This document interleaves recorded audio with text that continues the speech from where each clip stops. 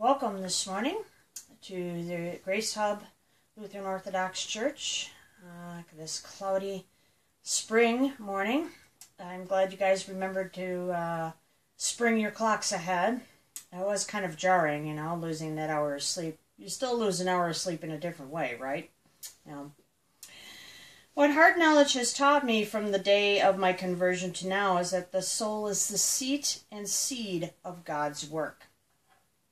The soul is both the essence of life and, as a person of faith, that very place where the Holy Spirit moves.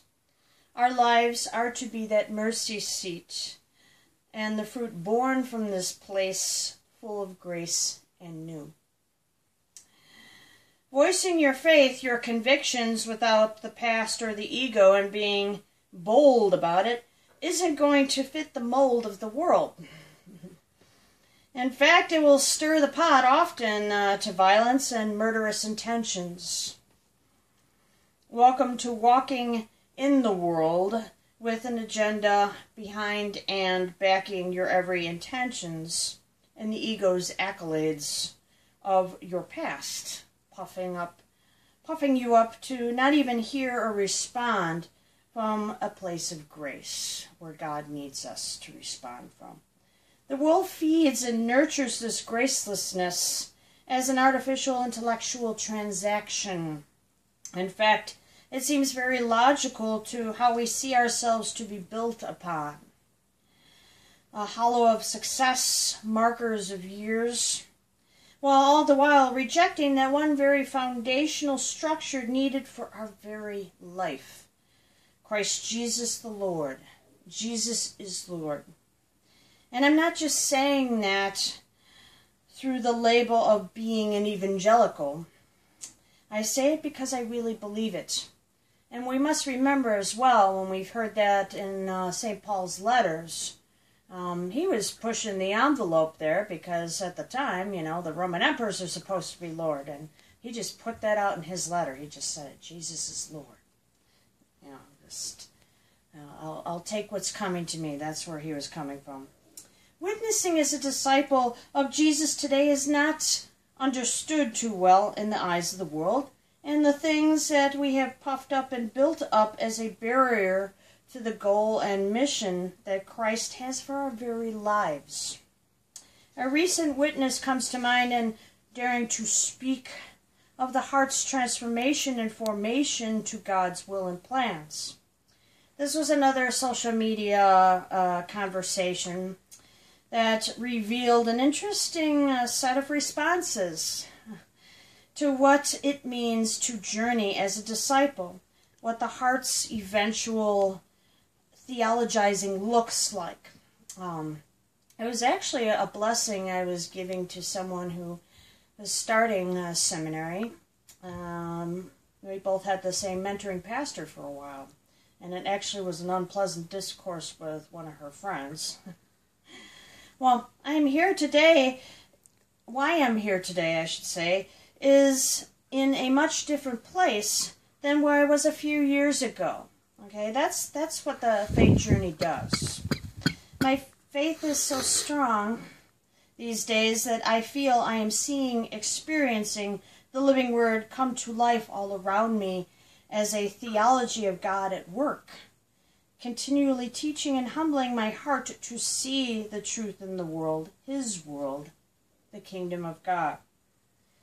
It is like walking through an empty town of tree-lined streets and window shopping, looking in those windows as we are always too involved with want and need and going past the very things staring right at us, under our very fingertips.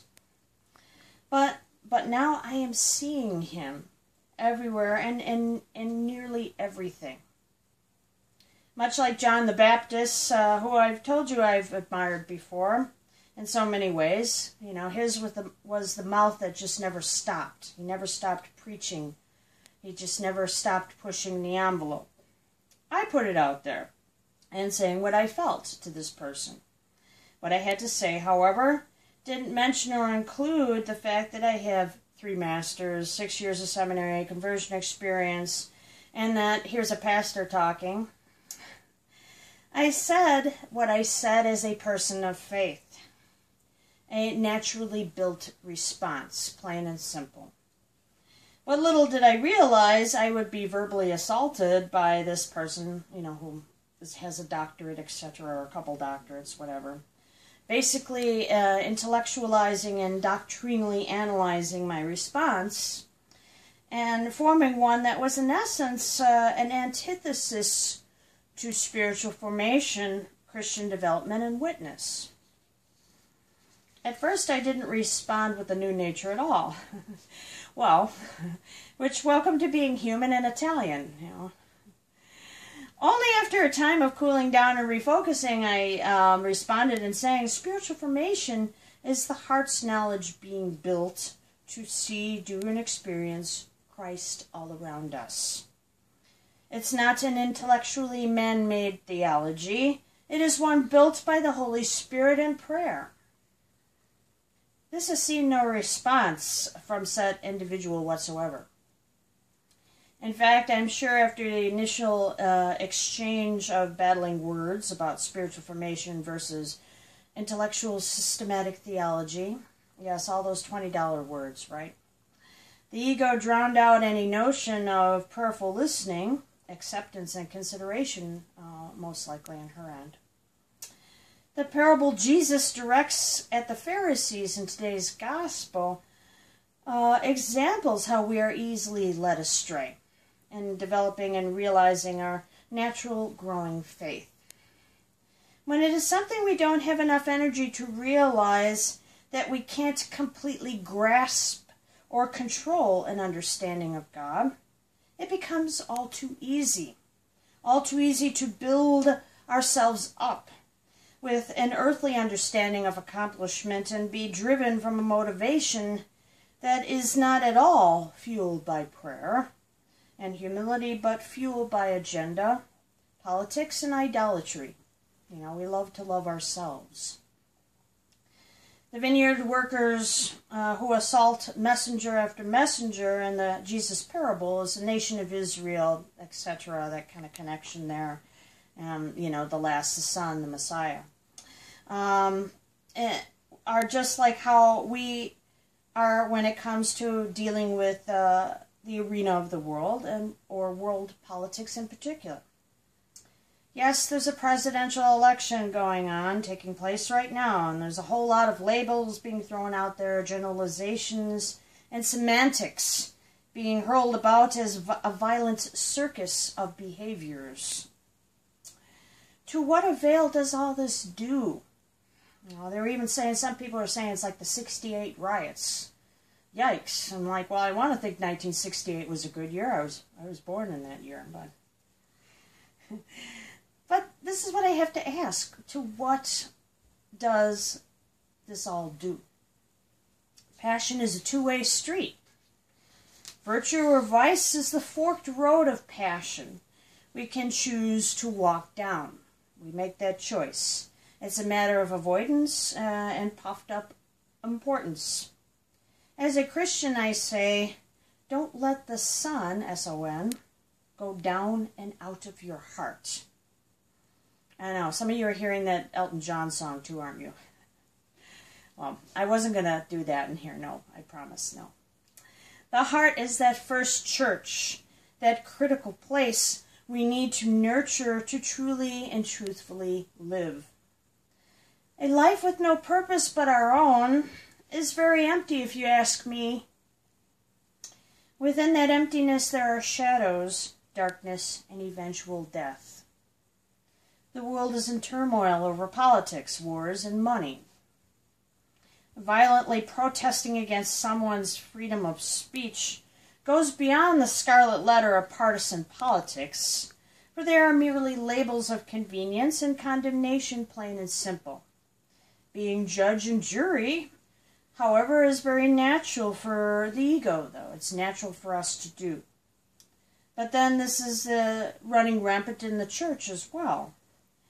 For I even recall a former colleague speak about Jesus as being a socialist. He called him his socialist Jesus. I'm sorry, but I really do not believe that Jesus is a politician. I will never preach, teach, or lead through any such voice, only the gospel. Being a person of faith in Christ Jesus is to be so much more than our narrow-minded labels and divisionary thinking. Living into a faithful witness as a transformationally motivated leader is building up a priesthood of all believers who are anchored by grace upon the mercy seat of their soul to Christ. We are to die to our old natured ways. The past is the past, and rise in the new.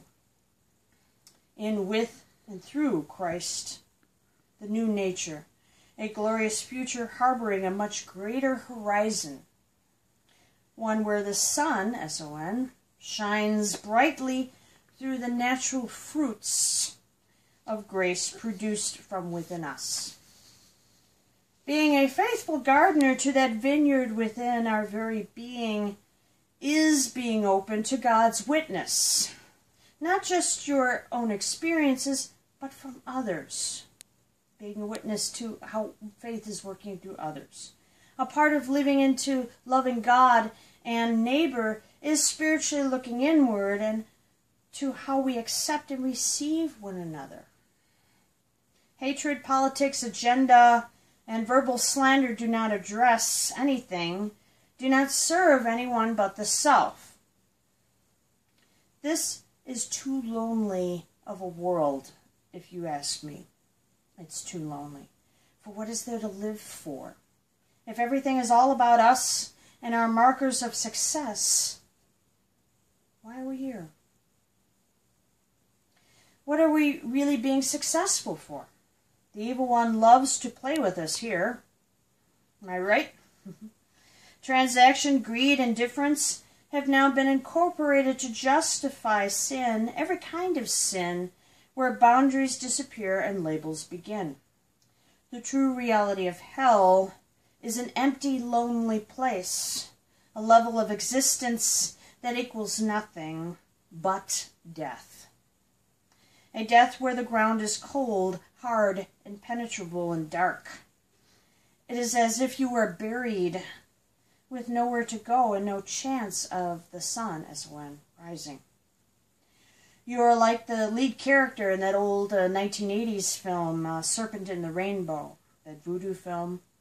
The man is trapped and paralyzed as tears of feeling truly lost begin to roll down his face.